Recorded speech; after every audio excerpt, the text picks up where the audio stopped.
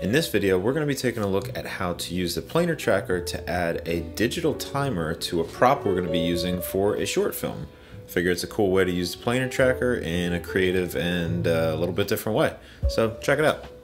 We're going to try to add a digital timer right into this blacked out screen.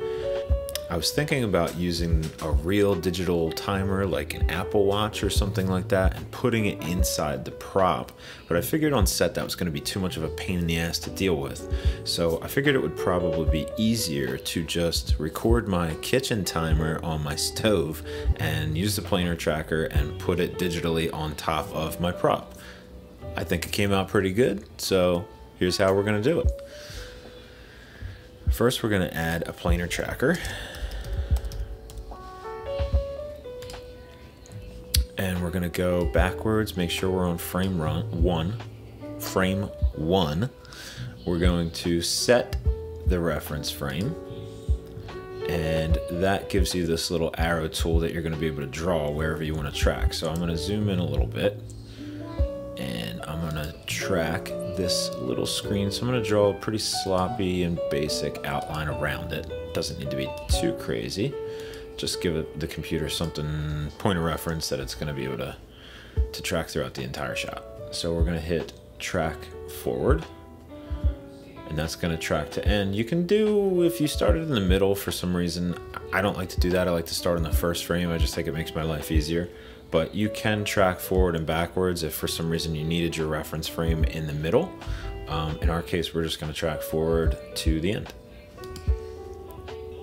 So now that we've tracked forward, we are going to change this operation mode right here from track to corner pin. And we're going to take these corners and match up exactly where we want our image to fall. So that's the corners of this little black box. Right here and right here. You just want the edges to match up as much as they possibly can with the surface that you're using. That should be okay. So now we can bring in our footage of the kitchen timer, connect that to the planar tracker, and it immediately looks like shit. So what I'm gonna do in this instance, I wanna get all the reflections and things that were on the glass. So I wanna get rid of this entire black background and only have the authentic glowing numbers. So what I'm gonna do is go into the planar tracker. I'm gonna drop down this corner pin 1, and this gives me all these merge options, which are kind of hard to find, and to be honest, it took me a little while digging.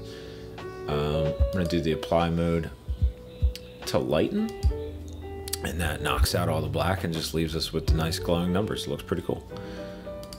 So back to our footage, we're gonna do shift space, we're gonna add a transform. Gotta spell it right. Transform XF, and we're gonna get this sized up and slide it into place somewhere like that. I actually like these little icons. I think I'm gonna leave them in there. It looks like it's connected to Wi-Fi or something like that. So maybe our guy in our short film, that's how he's using it. So that works for our purposes. So I'm gonna leave it alone. Now I'm gonna play this and see how our track did. And it's not looking too bad. Got the reflections going over top of the numbers, and the track actually looks pretty dang good. I'd say that's pretty believable. Now, if you want to push this a little bit further, you could always add a color corrector.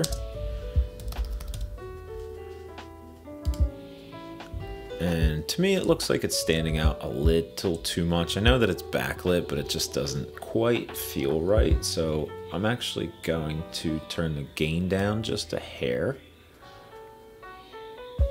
Kind of tuck it in just a little bit, not too crazy, not a major move there. And then if you don't like the color, you could always change the hue and saturation. Maybe you want it to be neon green, maybe that works for your purposes. Maybe you want it to be bright red. Pretty quick and easy. So yeah, just a cool and creative way to use a planar tracker, and it saved me a lot of headaches trying to build that digital screen into the actual prop. So hope you dug it, and we'll see you in the next one.